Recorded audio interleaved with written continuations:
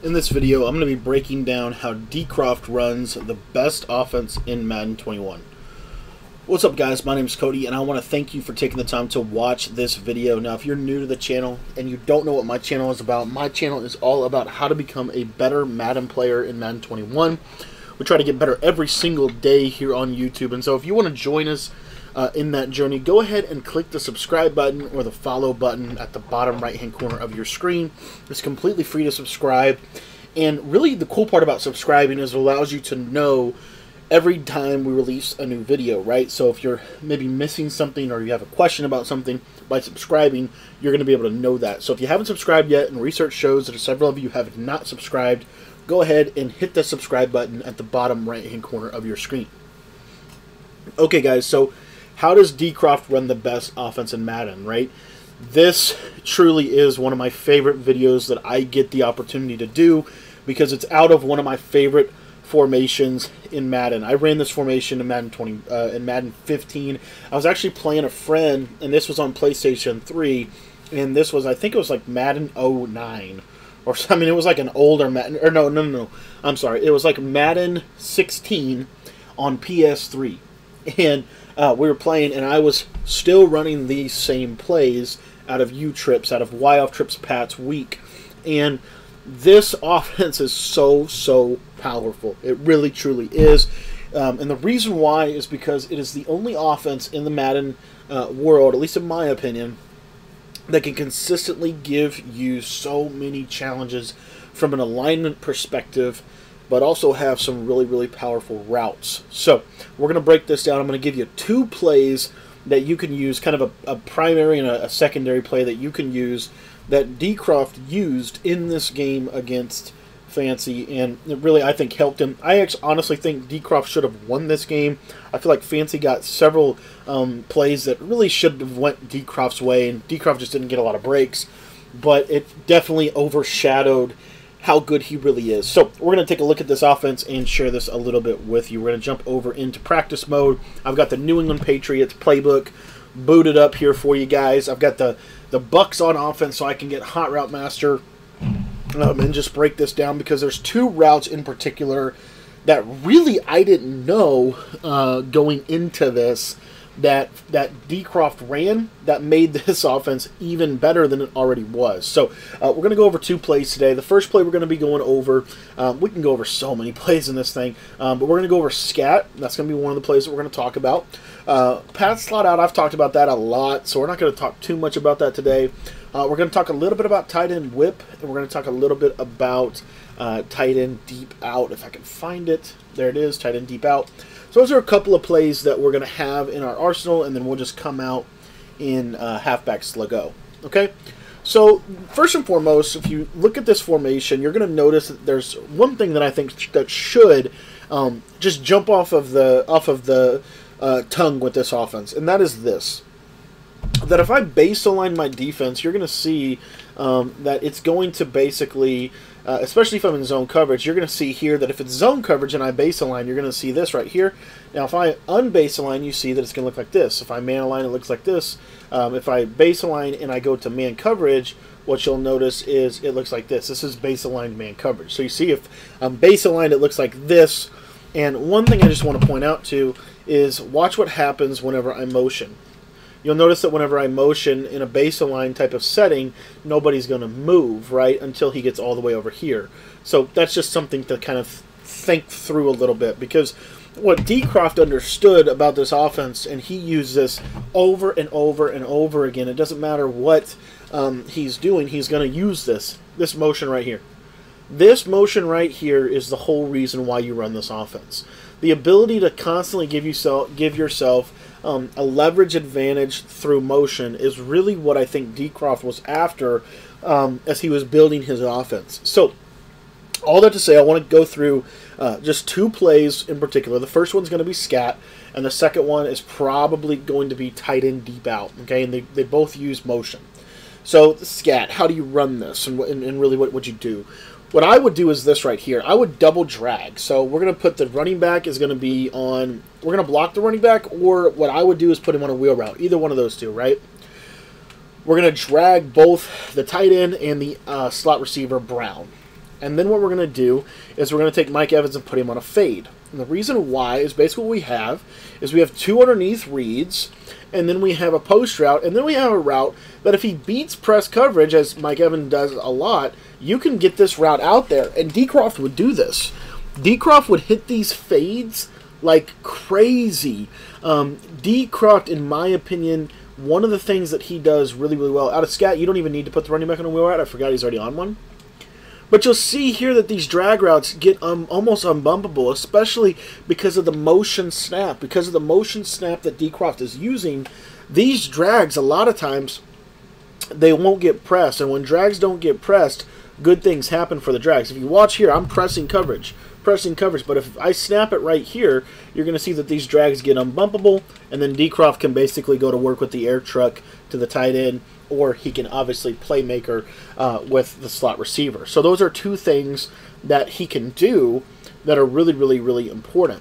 Now, the other thing is that he's got this post route from scat that is really, really good. So he can time the snap as well with this. If he wants a little bit more space, you know, obviously he can bring it out. But this route beats man coverage to the inside, as you can see right there, completely unbumpable. So if they are doing what a lot of people in the Madden community are doing right now, where they're shading their coverage outside and they're shading their coverage underneath, this is a really, really good offense for that, because the motion snaps really prevent press coverage from happening. You're going to get at least 3 people that are going to be pretty much unbumpable no matter what, and as you can see, these routes just get wide open in that scenario. Now, the next play that I want to go over is a play that DCROFT ran a lot in his game, not against Fancy, but I think it was his game against Free the Penguins, but it's this tight end deep out. Now, the way that DCROFT runs this is really designed more for like a cover 0. You know, like if they're doing like the shade coverage that a lot of people want you to do, where they're putting purples out there to stop crossing routes, that's where this route comes in handy for. But essentially what we're going to do is we're just going to take the running back. I like to block him. You don't have to do that. And then we're just going to essentially play a curl flat concept here on the backside. So we're going to have an out to the tight end. We're going to have a curl route to Godwin. You see it just like this right here. And then we're just going to snap this ball, you know, right about here. And what you'll see is, again, if you NSC, you probably won't see it right here, but if you time the snap right on that motion, and there's a lot of things that have to go in your way, right? There's a lot of things that have to go right for you on this play. But if you're in MUT, if you have good receivers that have good route running, all of those little factors, this can be a really, really good play. And I believe it does take all of those factors, right? But you'll see here, like if I snap him like right in here, you'll see he's going to run, and then I have a chance to basically lob this over the top. Now, Mike Evans isn't fast enough for this to work, but DCROFT was doing this with Randy Moss, and so it was a lot easier to get this over the top. But what I want to focus in on really is one final setup for you out of this play, and it's from tight end deep out even. It doesn't have to be from tight end deep out. It can be from really any play. It can be from pat slot out. It can be from anything. But we're going to use tight end deep out. And that is the crossing route from the slot receiver. So if I take Godwin and I put him on a crossing route, you'll see here he's on a crossing route. And then I'm going to take Antonio Brown and I'm going to put him on a corner route. And then the running back will go on a little check and release, little block and release, little flat route, really anything over the middle. And then the tight end is simply going to go on an out route pretty much every single time. This route combo right here is really hard to stop. Because of the alignment that you get from this formation, this corner route is going to be open every single time. No matter what happens, that corner route will be open every single time against man-to-man coverage. The other thing that you're going to be able to do now is because you've ran, because you have this crossing route to the slot receiver, right? Then now what you're going to be able to do is this slot's going to have an advantage. He has inside position. Look at that. Look how wide open that slot is against man coverage. You pretty much have to use the slot to stop the man coverage, right? So you pretty much have to use the slot if you're running some type of man coverage. And then the next thing that you're going to be able to do from an offensive perspective is, if you wanted to, you could even drag Mike Evans. If you wanted to drag Mike Evans, you could do that. And then you could basically streak the tight end. You could do something like this right here, right?